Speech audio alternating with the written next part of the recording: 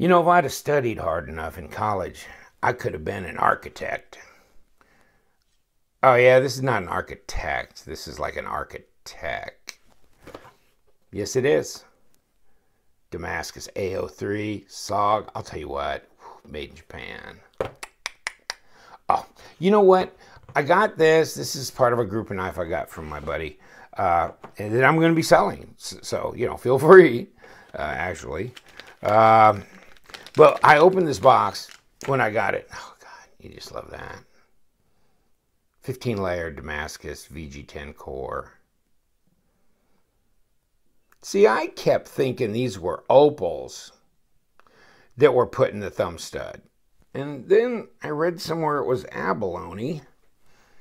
Crap. You know what? I'm not sure now what it is. Does that drive you crazy sometimes? And that's a short drive for me. So it could be either. It really looks opal to me. Carbon fiber. Really nice knife. I really love it. You know what?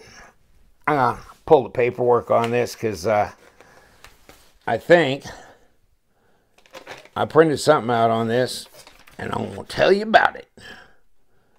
Because you know what? I had one of these. But I didn't have the Damascus one with the VG10 core. I didn't have the carbon fiber. I had the bone, the glossy, polished bone handle, and I don't have a picture of that one. And it was just San Mai. It was that laminated VG10.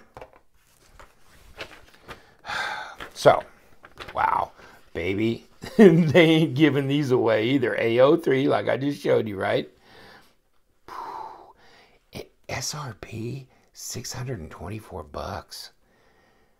Wow. 450, basically 55 bucks. That's some money, honey. 8 inches, 3.5 inch blade, 8 inch overall, VG10. You know, carbon fiber. And I was wondering if they were going to talk about the bolsters because VG10 core, textured carbon fiber, stainless bolsters, okay. And almost, you know, it feels so light. It's got the arc lock, of course. It felt so light that I was almost thinking maybe that was titanium. But it's not, it's stainless steel. Wow. Look at that. Backspacer. And it's, you know, it's flush. The fit and finish on here is really good. I mean, you could niggle at it if you wanted to. I mean, check the scale out here.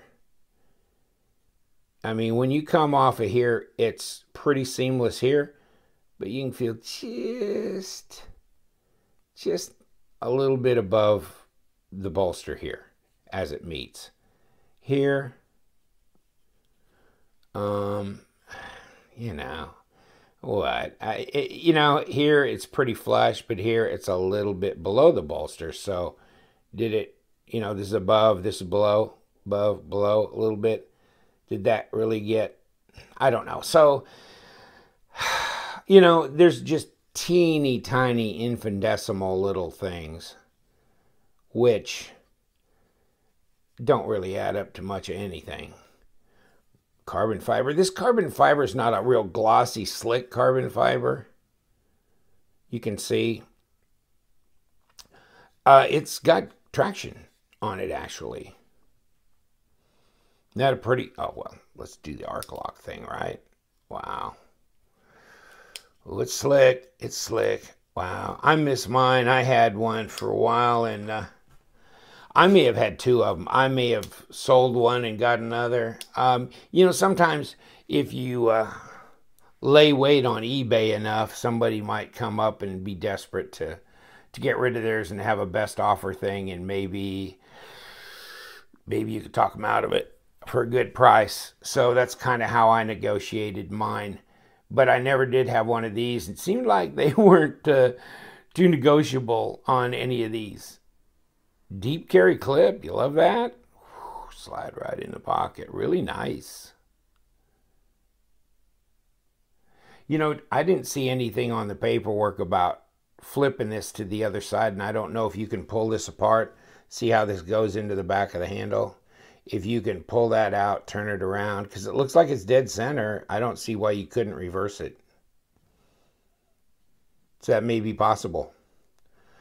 That's where my fund of knowledge goes fundless. It's really, I'm sorry, but no. Sorry to be kind of a downer there, but no, I don't know about the reversible capability of that pocket clip, whether it is or it isn't. Pretty knife, though. I mean, isn't that Damascus nice? And I think I've seen, let me look at the one I just showed you. Look at the pattern on the Damascus. Okay, look at the pattern on this. Isn't this a little strange? Look at this. Very, very straight. Look at this one. So, you know, there's variance. So when you get a knife, you know, it's kind of one of a kind in that regard, because it's got a pattern that's not going to be exactly like another knife. Architect. Does it say anything on this side? All it's saying is, I'm High Dollar Joe, but you know you want me, so take me home anyhow. And this one, I believe, is basically new in the box. It's kind of cool how it came. You know, just a regular type box. You know, it says SOG on the top, and it's got all the niggles here, right? Lifetime warranty, all that kind of stuff. But it has this clear type insert, which is pretty cool. And then it was in this plastic, and then it was in this little form-fitted insert in there with the top. I thought that was pretty, you know, would have been nice if they'd have done a microfiber pouch too. But then again, I don't know. But it was, you know, fitted right in there in the plastic. So, yeah. Just a really nice knife. Oh, well, I'm sitting here. Let's find out how much it weighs. At least we can do something positive and, yeah, get things done. Here we go, 4 ounces. Wow. So 115 grams. It doesn't weigh a whole lot, does it? 3.5-inch blade, supposedly. But are they lying to us? Let's find out. Probably not. Looks like 3.5 to me. 8 inches overall. Yeah, pretty close. Might be a 16th shy, but, you know, we're 20 centimeters. So 3.5 inches. What is that? It's right there at about 9 centimeters. Now, cutting edge, about 8.5 centimeters, which is about 3 3/8 inches. So that's what you got there. At least you got some traction here. Look at that. That's just, I mean, look at the pattern through the top. You know, where you see the core steel running through here. That is so nice. Nice blade grind here. Of course, this is made in Japan.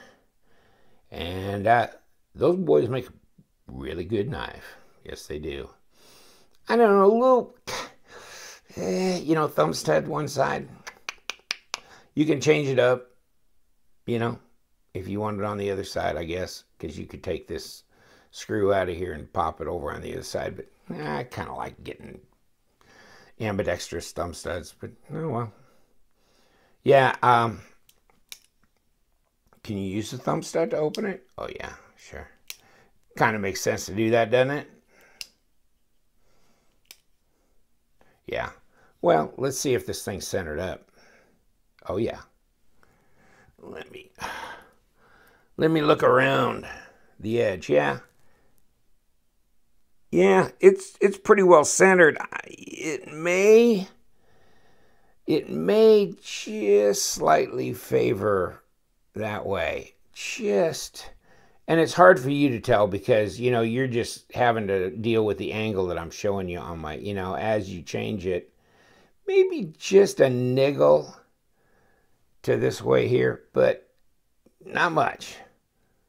Not much. Backspacer, like I said. Isn't that pretty? Yeah, that's nice. And it's decorative, and yeah, it should be. For, what was this, $4 trillion for this knife? Wow. I mean, well, you go to, you go to SOG and you look for, in their, from high price to low price. This is right there. I mean, this is their highest price knife that I can think of right off the top of my head, actually. Let's get to something we can get a hold of. Yeah, it's going to be like an eighth of it. It's not, eighth of an inch, supposed to be 0.125, but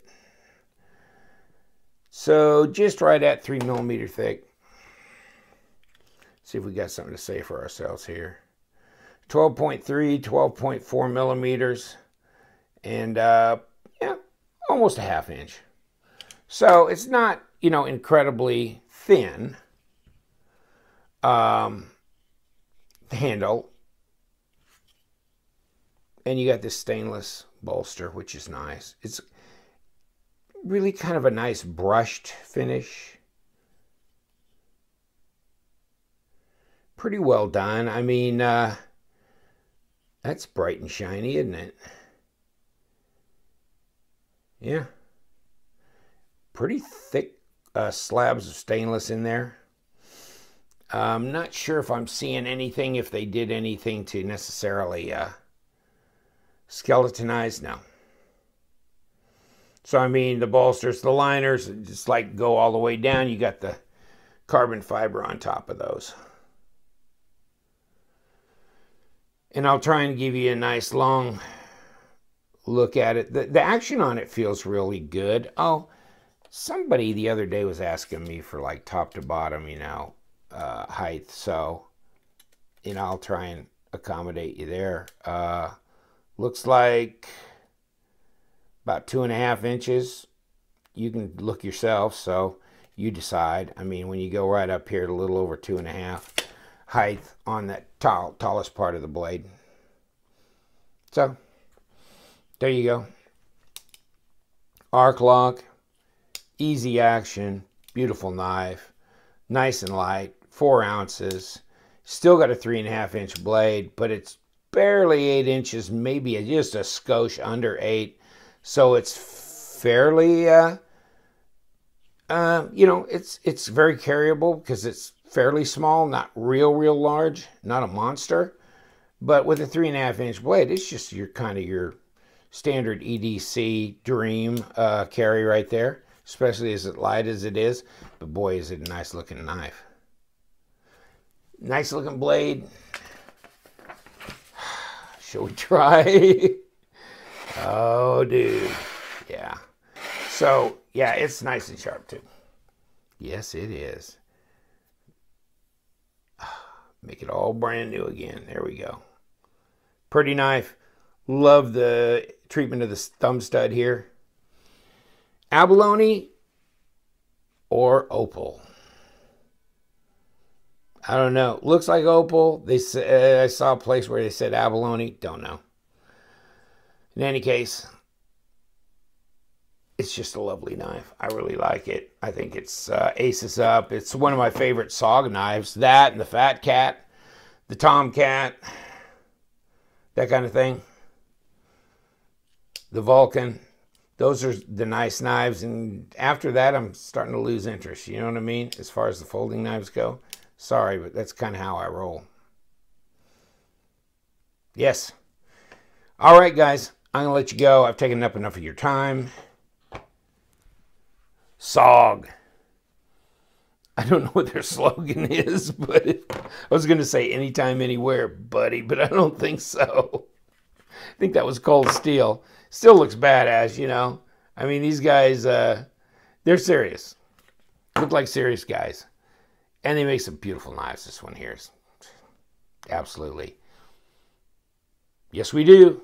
We love them knives. Thanks.